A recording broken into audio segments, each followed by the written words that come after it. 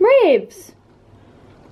Good morning everyone. Happy Monday. It is currently Monday the 11th and I am going down to London today very early on because I have two events that I will be attending. I'm going to go down and stay. So first off, I actually don't know if I'm allowed to say. Then this evening, very excitingly, I'm going to the launch of Millie Bobby Brown's perfume. So obviously she owns a brand, Florence by Mills, which was like originally skincare and then it did other things. And now she's doing perfume and I'm going to the launch of the brand and apparently she's going to be there. Like, I don't know why I've been invited. Like, there's probably going to be a load of big creators and potentially other celebrities there because it's the London event. I didn't think of it that way. Oh shit. And like, I'm gonna rock up, probably wearing smart casual because I have got another event to go to. Millie Bobby Brown. I have a purple dress because her brand is purple, so I was like, I'm gonna wear purple. But I thought I'd take you along on this weekly vlog. I'm gonna sit and get ready now. See yous in a bit.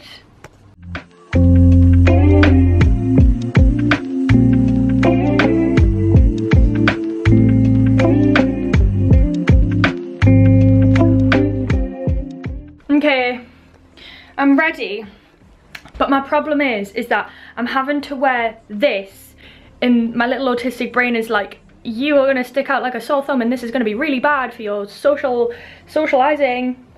But I'm sure nobody will care. It's very much a thing that I worry about, that I feel like neurotypicals and non-autistic people just don't think about.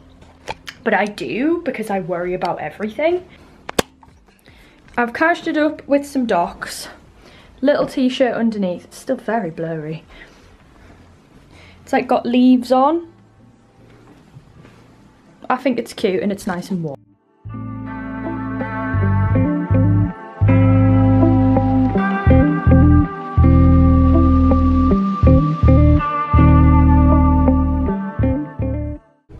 Right lads, I'm in my hotel, I'm ready, I'm dressed, I'm wearing the same dress but I've just took the t-shirt off because I think it makes it more fancy, but I do still think like this is quite casual because I've got my docs with my socks. It's a nice dress, it goes with the brand, but like it's not super fancy, it's just a summer event in a botanical roof garden, you know? I should probably not talk too loud actually, because that door right there is like the main corridor that people walk. Stunning. It's the main corridor that people walk past to get everywhere. Like I really don't like being in this place because I feel like I have to be really quiet. Had a fun day. Don't think I can say much to be honest, but it was fun. Nice group of people, working with a brand where I'm like, this is absolutely insane, like this is mad. Who decided that me, of all people, should be taken to London to work with them? And it's not over yet, that was just the first of like the larger work that I'm doing with them, which is just like, I don't know guys. Sometimes the imposter syndrome hits and I don't really feel like I should be here. I don't know. I'm getting a bit of a headache. I'm pretty sure it's probably, I don't know why I'm filming like this. It's probably a period migraine. I genuinely would like to get my uterus removed. I just want it gone. I want it gone. I'll see what I can film. I don't want to be like on my phone or my camera the whole night. Apparently there's going to be fake tattoos, there's going to be card readings. So about last night, I had a really nice time. It was a very casual, oh, my new temporary tattoo. It was a very like casual, chill, sort of like intimate event. I made a friend because obviously I went alone. I found somebody else who was on their own, grabbed them and went, we're friends now. So I made a friend. I met Millie can't say her name. I met Millie Bobby Brown. She was actually there.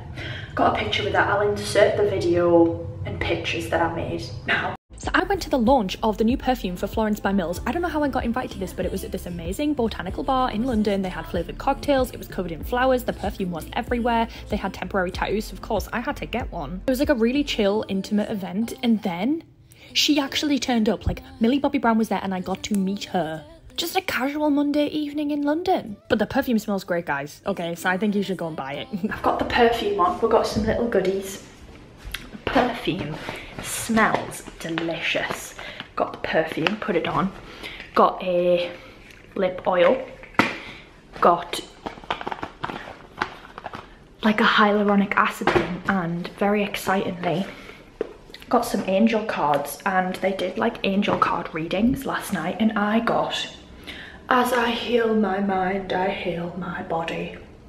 Whatever the hell that means. The woman said, it sounds as if you've gone through some growth. What's that? What's obviously not working, is it? Because look at the state of that. The woman said that I've obviously gone through some mental growth at the moment, and I thought, sure, yeah, I guess. Today, I'm gonna go and get myself a coffee. I'm gonna do some shopping, and I might take myself to the Natural History Museum, which I have been to, but it was like 4 years ago. And I like to do a different museum every time I'm in London on my own. I love a date day in London by myself. It's like one of my favourite things to do, because it's like an achievement when I finally do it, like when I actually get on my train and I go home because I've managed to do London by myself. And I like that. I like that. I like it.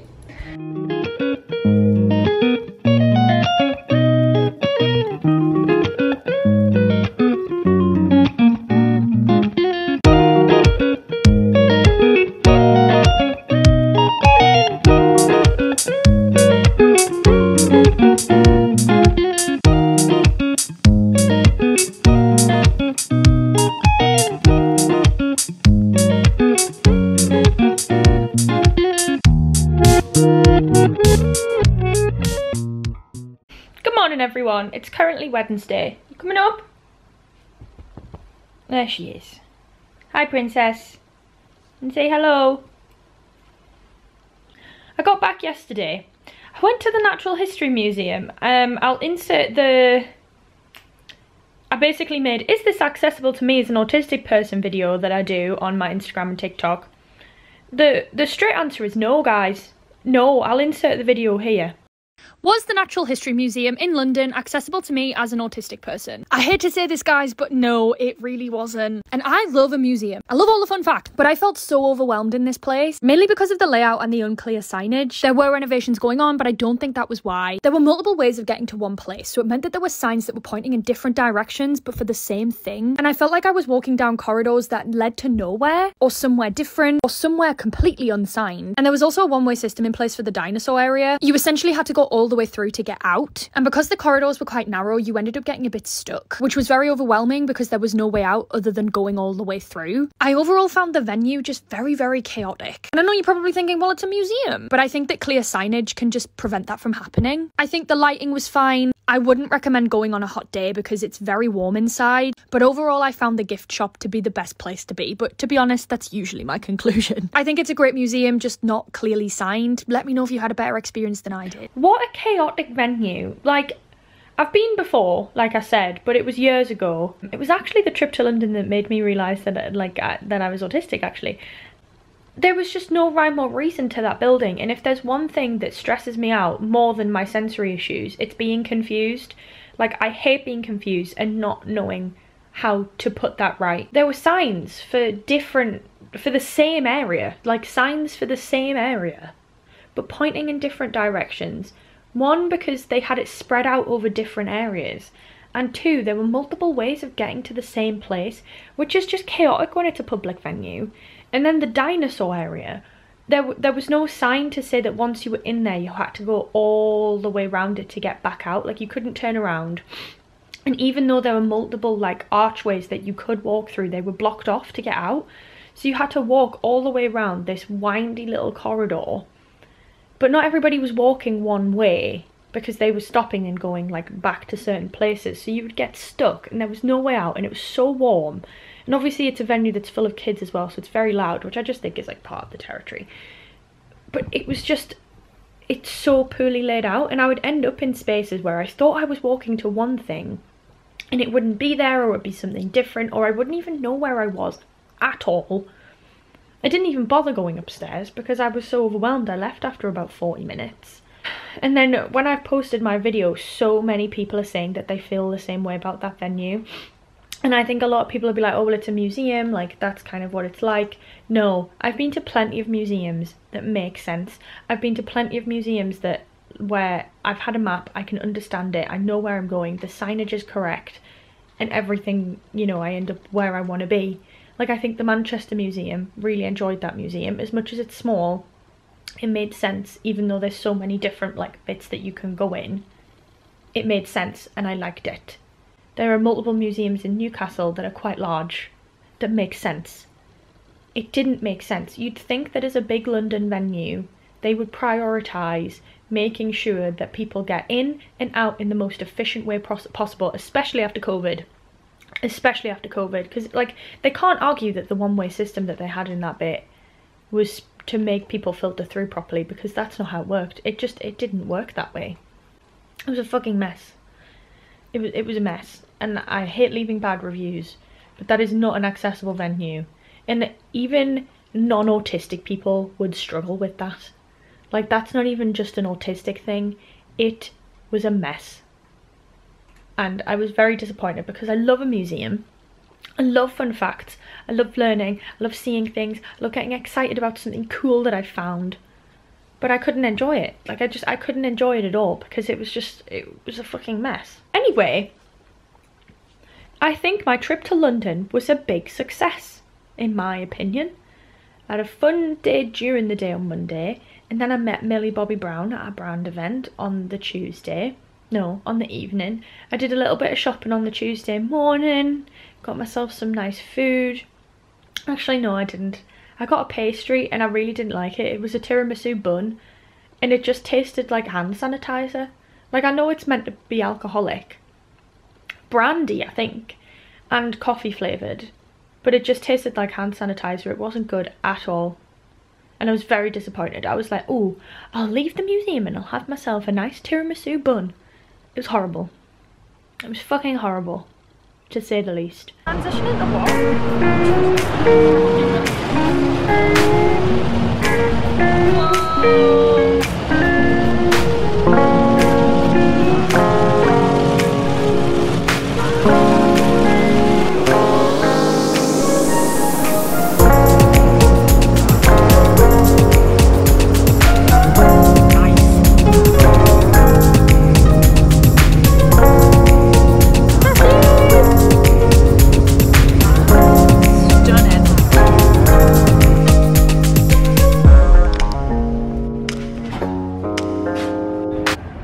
Mr. Phil.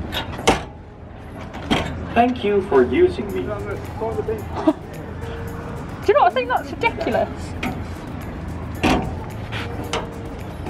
Thank you for using me. I just feel like that's a waste of resources. Mr. Phil. He's full. He's done.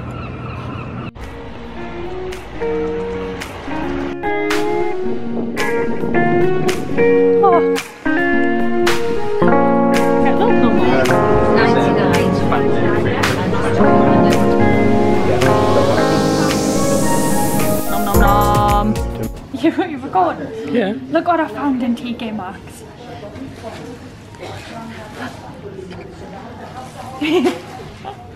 So excited. What a kiss. Thumbnail. As you may have seen from some of the clips beforehand, I managed to find a giant mushroom in TK Maxx. Here she is. She was indeed £13. She's massive. The size, huge. I'm so very happy because I just feel like it goes so well with my living room. Probably not going to stay here. Might put it on like the corner of my sofa. River is not too sure about it, are you, chicken? She says, I'm not really sure what that thing is. And say hello. Oh, it's just the most precious cat in the world. What are you sniffing? You can smell something, I can tell. I can tell. My plan for this Thursday afternoon, it is Thursday, isn't it? For Thursday afternoon is I'm going to clear my wardrobes out and do like the start of a spring clean, even though it's not spring. You know what I mean. Because my wardrobes, I won't lie you guys, are a mess. I will show you. As the classic ADHD that I am, they are a mess. There's no rhyme or reason. It's all shoved in. I don't even know what's in there. I am going to be ruthless. If I haven't reached for it and I haven't wore it this summer, for the last, like, even this year, I'm just gonna get rid of it, because there's no point in me having it if I'm not using it. So I'm gonna get rid of stuff, might try and sell some stuff. Let's see how it goes. I'm gonna even maybe do a pile of, I've not worn it in a while, I'm gonna try it on, see if I still like it. And if I feel like I'm gonna get use out of it, whatever, but I'm gonna try and get rid of it all. And hopefully this awakens something in you that you need to clean. Okay, let's go. I'm going to be fully honest and even show you that this is what one of my wardrobes look like. Okay, this is one of them, and then I have a similar size wardrobe in the next room, and it looks like this. Like, don't confuse anything and think that I live a life of luxury, because this is the state of my wardrobe. And this is the other one.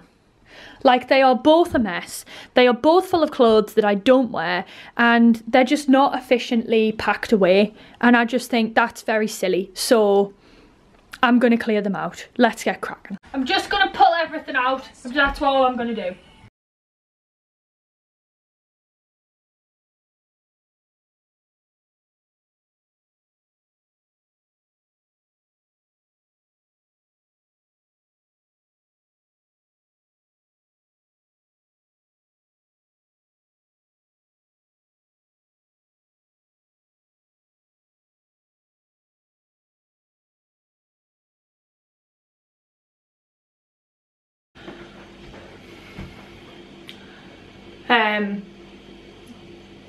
Did I finish my wardrobes yesterday? No.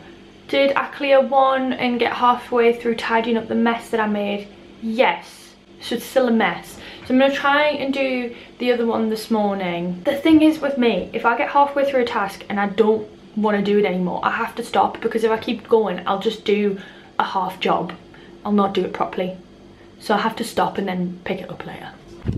I'll show you what the other wardrobe looks like now. Because it looks a lot neater. But then the rest of my room is just an absolute tip, because I didn't bother to tidy up and then I just went to bed. It looks a lot better. These are all my jumpers. Now you're probably thinking you probably could have got rid of so much more. Yeah, I probably could have. But it's winter and I don't know if I'm going to wear these, so it's literally not winter. It's not winter yet. It's getting into winter. It's grey outside. It's literally grim. But it looks a lot better. Dresses and waistcoats, shirts, suits, jumpers. And then I tidied my drawers as well. There's a full bag here that I got rid of. A full bag, and that's just from one wardrobe. Oh my god. Like, I have made such a dint that River even has a new place to sleep.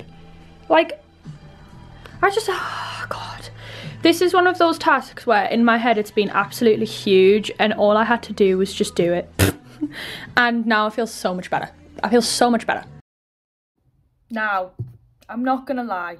It is currently Monday the 25th of September and I just gave up filming that week because I felt like I had nothing to say. So that was what it was, and this is what this is. This is the end to the vlog. A week after actually, no. 2 weeks. 2 weeks after actually starting it. I'm going to be vlogging again at some point. I just gave up and I don't know why, but I hope me clearing my wardrobes out, this is the stuff that I'm selling, has inspired you to do some cleaning. I hope that it's inspired you as we head into the winter months and it is now autumn. It has inspired you to do some tidying and some cleaning. And if you've got ADHD, I hope this was the inspiration that you needed to do the task that you've been putting off. I will see you in my next vlog within the next couple of weeks. Goodbye.